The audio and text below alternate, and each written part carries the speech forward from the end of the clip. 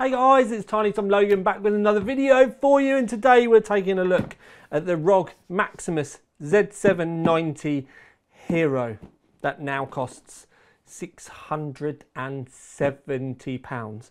The prices this generation are nuts because obviously PCI Express 5 adds a lot of complexity into everything because they need to make the boards thicker, they need to make the signal strength stronger. It does make life more difficult, but prices have been going up anyway, but couple it all together and it does mean a very, very expensive motherboard. It does have 20 plus. In fact, let's have a look around the board, because what I want to do is I want to give you a good look around the board, show you what you get in the box, because it's a little bit more than some of the other brands, and then we'll talk about performance and overclocking. I have also done a lot of other boards that are live on the website and on the channel as well. It has been a busy few weeks. I have waited until the end so that I can graph all the boards that I've tested so far, so you can compare the performance with not just one or two boards, but I think there's like 6 or 8 boards in the graphs now. I can't remember, I've lost count. And the other side of it is I will talk to you about the specific performance and overclocking and my experience with the board as well, so you get more of a kind of like a personal approach with it. But let's crack on. But please remember to like, subscribe, comment, share to your friends, share to your nan, share to your dog and your cat as well if you enjoy the video. So I did say that you get a little bit more inside the box with the Hero than you do the other brands. The other brands you've literally got in there, and there's been a couple of SATA cables in there, and then a Wi-Fi dongle, and then not a lot else. Obviously you get a magnetic Wi-Fi dongle with this one. You get 4 SATA cables, which are nice. You do get an RGB extension, which is nice as well. You do get a couple of add-on fan additional things, but with all due respect, if you do find yourself needing one of these, then you've probably got it on a test bench with no airflow and you're going to be dangling fans around it anyway. Please don't be fitting these into a case, because if you need these in your case, you probably need a better airflow case, because I have had zero heat, thermal problems or anything with this board or any of the other boards for that matter. What you do get otherwise inside the box though is all your drivers and everything on a USB. This is actually becoming more common though. They are not the only ones doing this now. So it is nice that you get a nice Asus branded USB stick. You get them with most of the other boards as well. You get yourself a ROG card. Yeah, plastic card for you to put in your wallet. I don't know, give it to your little brother to take to school. Your son, I don't know. Anyway, and you also get the Hyper M.2 card. Gen 5, it does say on the first one. It doesn't say Gen 5 on the second one, but you get 2 M.2 slots in that, should you need it. So there you go. You can see 2 slots down the back. Fair old bit of wasted space in reality. Big old heatsink as well. No fan, no lights or anything. Quite simple. Just 4 screws to take it apart. There you go. I'll bring a nice photo up of it for you to take a look at. Now, the board itself, as I have said, the power delivery up here, it is 20 plus 1 power phases. I have asked Asus, they normally give you a review guide, and then you can look in the review guide and you can see what the MOSFETs are and the PWM, and you can literally go in there and have a look and see what's going on. But I've asked and I haven't got any. So all I know is they are 90 amp power phases. But because I don't know what they are, I can say that this has 20 plus 1 90 amp power phases, but the Aorus Master is 20 plus 1 plus 2, and they're all 105 amp power phases. So there's a good comparison for you. And because I can't look in to find out the quality or anything, because they've not sent any of the review guides, that's more than likely that it means that the local people have not got them from HQ, but no matter what, we haven't got them. I can't talk to you in depth about it like I'd like to. 2 8-pins up here. Shielded, yes. Solid pins in the corner, yes. Come along. You've got CPU overbolt header. Bringing you in so we can have a closer look. Then you get a whole wealth of fans across the top. There are 4 in total. CPU, we know. So you're going to have a channel fan one there. CPU fan, CPU optional. AIO pump, so that one there will be full speed unless you change it. Then channel fan 1. Poster head out there. Retry button. Start. Flex key, which you can obviously change, but reset if you don't change it. Addressable RGB here. 24 pin, you can see they're all solid pins as well. You get another 6 pin here for if you want to add extra power in. You don't have to plug that in, really, unless you want to really start absolutely smashing the overclocks and probably going beyond water cooling. The Asus original PCI Express release has evolved.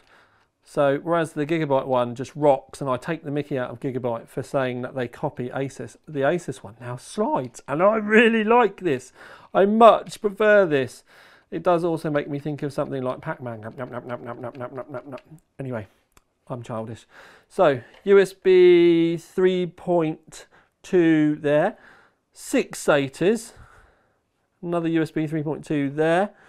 Come down to the bottom corner, you have your water cooling area, front panel header, then front panel or internal USB, 3 more fan headers, and then along the bottom you've got a further 3 RGBs, and you get 2 addressable RGB and you get 1 4-pin. So on the board in total you get 1 4-pin RGB and you get 3 addressable RGB. Supreme FX audio. I'll show you the breakdown for the M.2s, but one thing I will say is that the heatsink on the PCI Express 5 one isn't that big.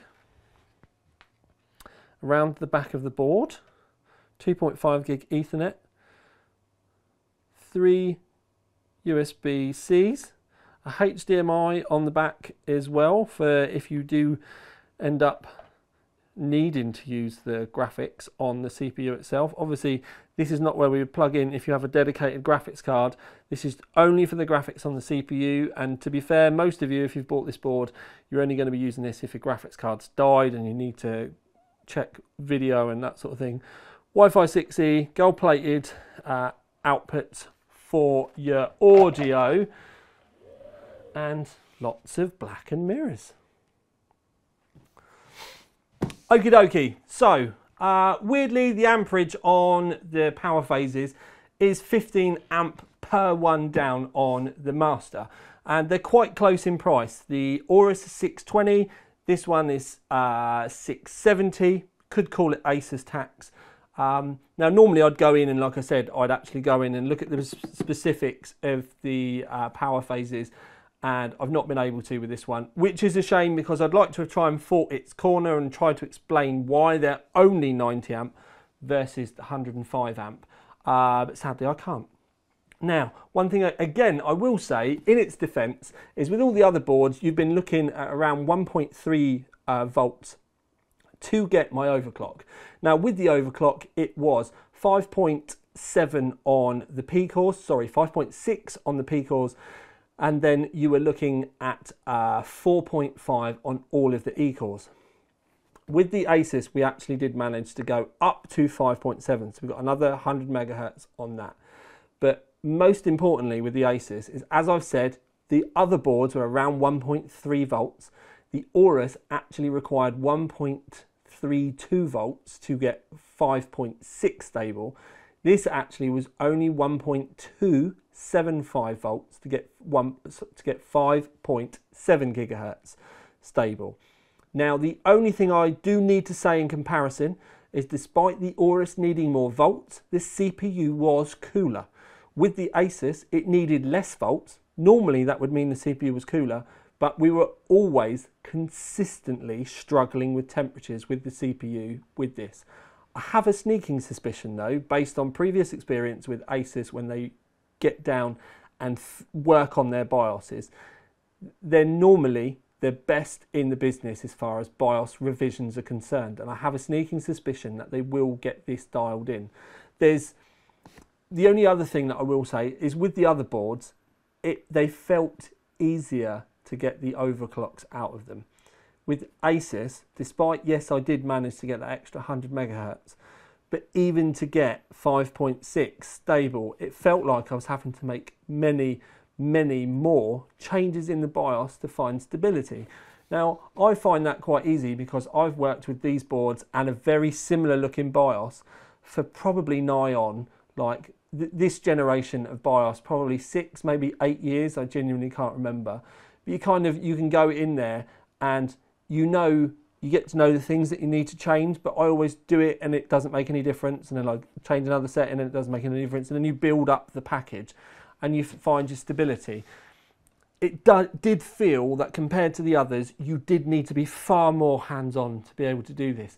It's the sort of thing where really I should be making an overclocking guide to guide you through it, to go and kind of show you the easy things that you can go in and change to help find stability and move things forward. But it also makes me feel like maybe they could make it a little bit easier for you.